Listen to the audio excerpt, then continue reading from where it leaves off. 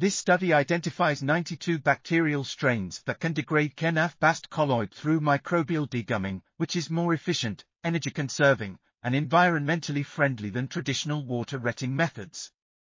5 of these strains do not produce cellulase, resulting in a weight loss rate of more than 20% for the Kenaf Bast fiber raw material.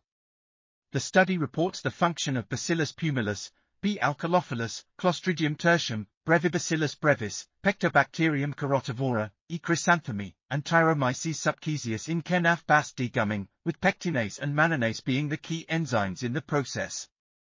This article was authored by Shengwen Duan, Lifeng Cheng, Zhengchu Liu, and others.